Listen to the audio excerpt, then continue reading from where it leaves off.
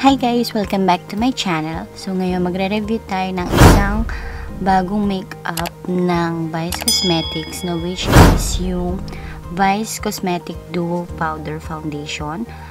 Actually bumili ako ng dalawa nito, kaso nga lang nagkamali ako kasi dalawang shades na parehas yung nabili ko. Dapat ang bibiling ko puti na mesh tsaka yung tisay. Ay hindi, yung puti na mesh tsaka yung kinesa. Na which is yung nabili ko, yung tisay. Itatry ko na lang din siya kung mag-work siya. Kasi ang dun sa mga napanood ko na review din ng iba, ang sabi nila nag-oxidize sila. So itatry ko na lang din to. If ever na hindi siya mag-fit dun sa skin tone ko, bibili ako nung bagong shade. So ngayon, ito siya. Ito yung packaging. Bago pa siya. Hindi ko pa siya nagagamit. Yan. Actually, binili ko to dun sa Pinas. Pinabili ko sa Pinas, I mean. So, ngayon, balatan natin siya. Open natin siya. Ay, paano ba to?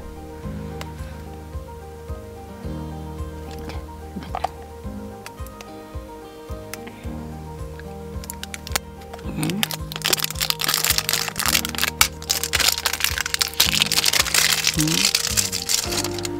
So, ayan siya. Ito yung packaging. Napaka-sleek niya. Covered siya ng pink. Then, actually, this one is retail for 245 pesos. Then, yung claims niya dito, which is yung oil control, buildable, and blurring effect. Then, which is US dermatologist tested din. Then, may SPF 25 siya, which is good. Actually, same lang rin yata siya ng yung sa Maybelline na favorite ko na powder. Tapos, meron din siyang here, yung pan niya na butas-butas. Para at least pag nilagay niyo yung puff, matutuyo siya. Hindi siya ng mga bacteria. Then, ito yung powder niya. It contains 7 grams. Yan. Then, 24 months din siya. Yan. 24 months. Then, paraben-free, cruelty-free, then vegan siya. Yan. So, makikita nyo rin dito yung ingredients niya sa likod. Tapos, yung shade niya, yan, pag once na inopen mo siya, 24 months siya. So, if ever na may mga question kayo kung anong mga nilagay doon na ingredients, yan, basahin nyo lang sa likod. Then, ngayon, meron din siyang salamin. Teka, matatanggal ba ito?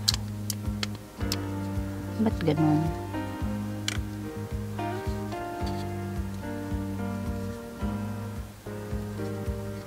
Salamin niya kasi tinan mo, wala siyang alam mo yun, yung parang sobrang papel na parang madali lang hilahin. Yan. Tapos ngayon, ito yung shade niya. Yan. So ngayon, kukunin ko lang siya. Masyado siyang velvety. Tingnan mo. Swipe ko pa lang siya dun sa fingertips ko. Marami na siya. Here. I think sakto lang naman siya sa skin tone ko. I think so. Kasi mag-oxidize pa naman to. As per dun sa mga nakita kong review. Siya masyado kasi akong acidic. Kaya I think na magbe-blend siya dun sa skin ko.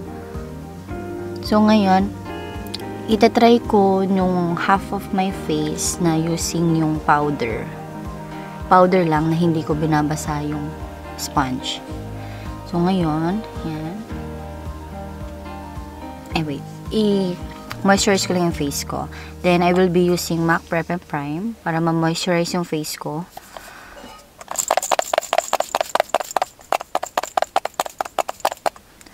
Yan. Yan lang.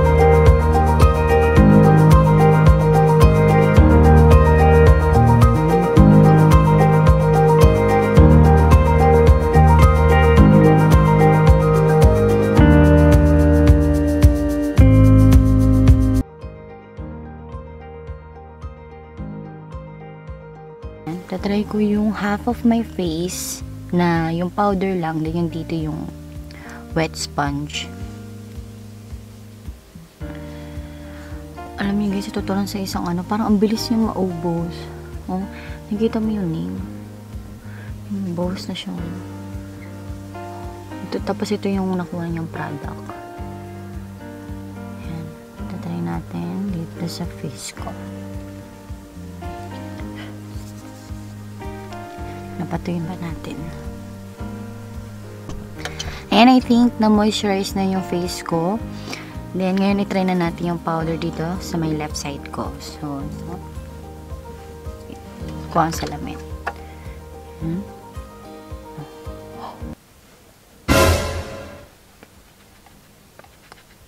So, tap-tap ko lang siya.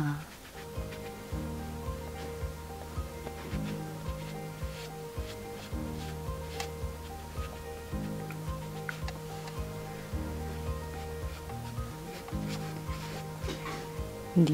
Okay lang sa akin itong shade nito. Kasi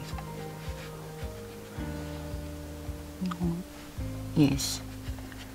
Pero dun sa Maybelline na duo powder foundation, 1 to 8 warm nude ako dun. Ito dito naman, Tisay. I think mag-work sa akin.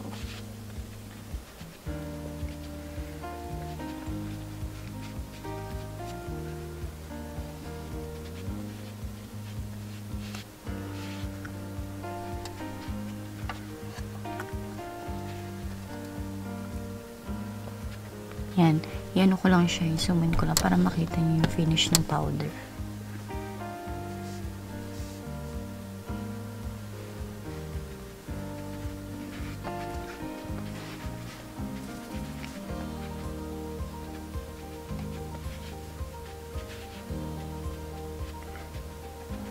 Hindi ko nga gusto yung sponge eh. Parang, ano mo yan? Yung feeling niya, parang andry niya sa face. Pero naglagay naman ako ng moisturizer po. So, para maganda yung kapit ng powder.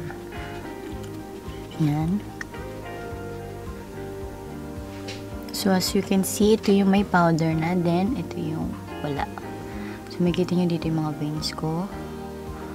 Yan. Yan yung mga imperfections na meron ako dun sa face ko. Then, ito yung nawala naman niya. Even may powder siya, makikita nyo pa rin yung mga visible veins ko here. Yan. Yan. So, ngayon, itatry naman natin dito sa right side, yung wet sponge. So, babasahin ko lang to guys, then I'll be back. So, ito na guys, nabasa ko na siya. So, ngayon, itatry naman natin sa right side yung wet sponge. Pag wet yung sponge, itatry ko dun sa makeup. Ayun guys, so, tingnan nyo. Pawala na yung letters niya. Para ramdam ko mabilis siya maubos. Yan. So, ito na yung wet sponge. So, mas marami siya nakukuha na powder dun sa product. Yan. Tingnan natin kung kaganda yung coverage niya. Pat.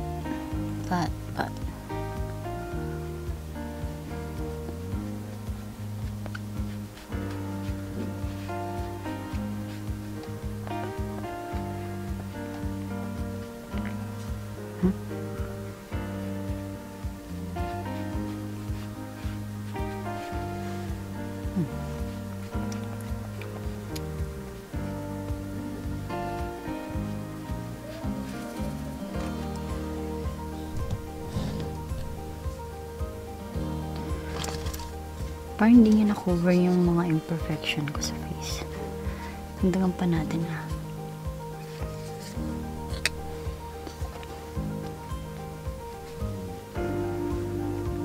Pating motions lang ako guys. As you can see, kanina, hindi katulad siya nung powder. Na-cover niya agad yung mga veins ko. Pero ito parang kahit wet yung sponge,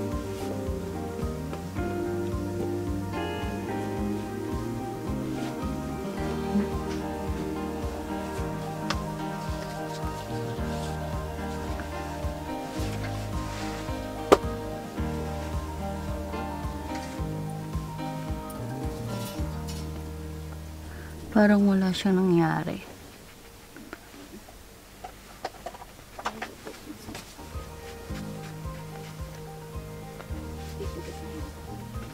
Yan. So, ginawa ko pa siya ng 2 layers.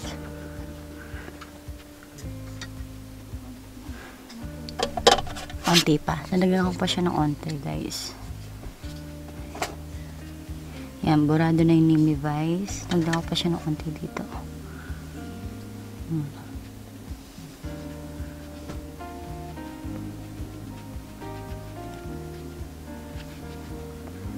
Yan.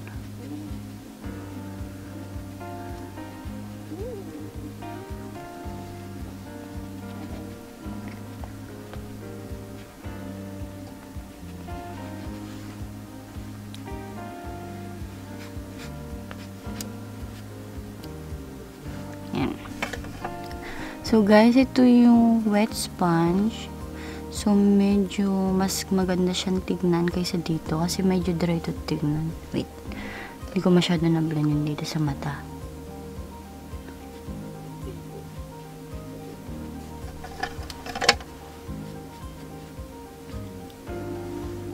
Teka nga. Yan. Ito, tingnan nyo. Medyo dry. Yan. Medyo dry siya. Here. Yan. Medyo makinis.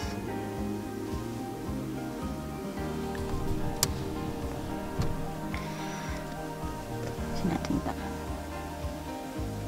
Kung ba't na siya nang gaganyan. Yan.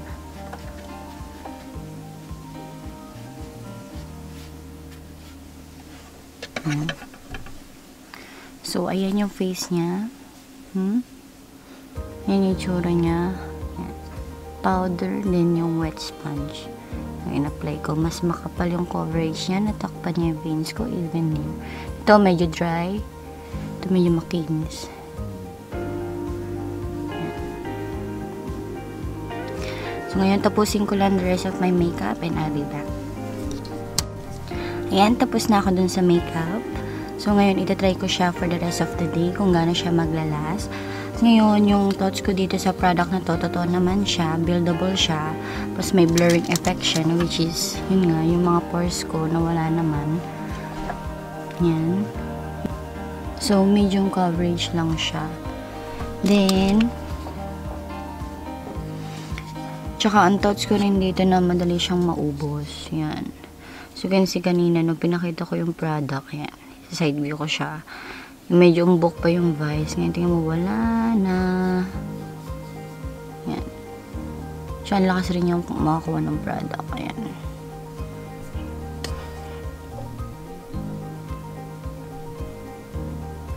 Kuha ng product. Ayan. Yun. Titry ko na lang siya sa whole day kung ano yung mga thoughts ko and review dun sa all control niya na sinasabi. Pero for now, nakita ko naman na buildable talaga siya tsaka may blurring effect, na which is maganda rin na may SPF 25 siya. And by the way guys, meron din siyang 8 shades na available, na which is na-cover nila yung hanggang morena na skin tone hanggang dun sa this lightest shade sa Filipina skin. Yan. And you can buy it sa Shopee, online, dan sa mga Vice Cosmetic counters. I will let you know the rest of the day kung ano mangyayari sa buong face ko. Mag-all up pa siya or maganda ba siya later, or kung mawawala yung pagka-dry ng skin ko after ng mga ilang hours. So, give you update later. Bye! Nakalimutan ko nga pala sabihin guys, now it's already 5:06 ng hapon dito sa Dubai. So, itatry ko siya later. I mean, the rest of the day, then I will give you feedback after ng mga ilang hours ko suot yung duo foundation ni Vice Cosmetics. Yan. Yun lang, later na lang, babalikan ko kayo. Bye!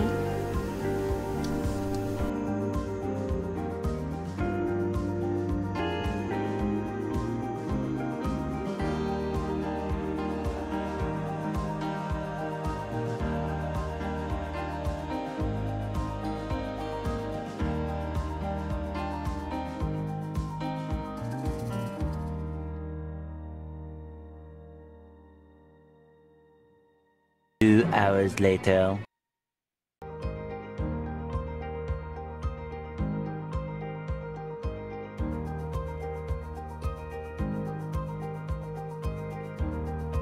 Meanwhile. Hi guys! Ngayon, magbibigay ako ng final thoughts regarding dun sa Vice Cosmetics na Duo Foundation. So, ngayon, as you can see, dry siya sa face. Yun yung nafe-feel ko ngayon. Tsaka dito, tingnan mo. Namuna siya dito sa may eyes ko. Ewan ko kung bakit siya namuo dyan. Ngayon, anong oras na, te? It's 11:49. Pakita natin, dali. Yan. Hiram muna ako ng phone. Yan, ngayon it's, ay, ano ba? Yan, ngayon it's 11:49. So, ngayon dito ko na yung end ng video. So, ngayon, mukha namang okay naman yung powder. Hindi naman siya nawala. Oh, so, ayun na nga. Hindi naman ako nag-oil up. Nag-oxidize lang siya sa face ko. Nag-oxidize lang siya sa face ko. Tsaka dito, namuo siya dito sa eyes ko. Tapos buildable naman siya. Nagkaroon rin naman siya ng blurry effect dun sa face ko. Yun nga lang, medyo nag-oxidize talaga siya sa face ko. Pero mga 6 hours and half ko na siya naggamit. So, ayun. Ano ba yun? Tsaka feeling ko kailangan nyo i-more moisturize yung face nyo kasi medyo dry nga siya sa face. Like yung skin ko nga, di ba sabi ko nga sa inyo, medyo dry talaga siya. Kaya kailangan nyo bigyan siya ng moisturizer. Tsaka kailangan nyo i-prep talagang mabuti yung face nyo bago nyo gamitin yung powder na yun. So, ayun, if you have any request, please comment down below and please don't forget to give this a thumbs up. And see you in my next one. Bye!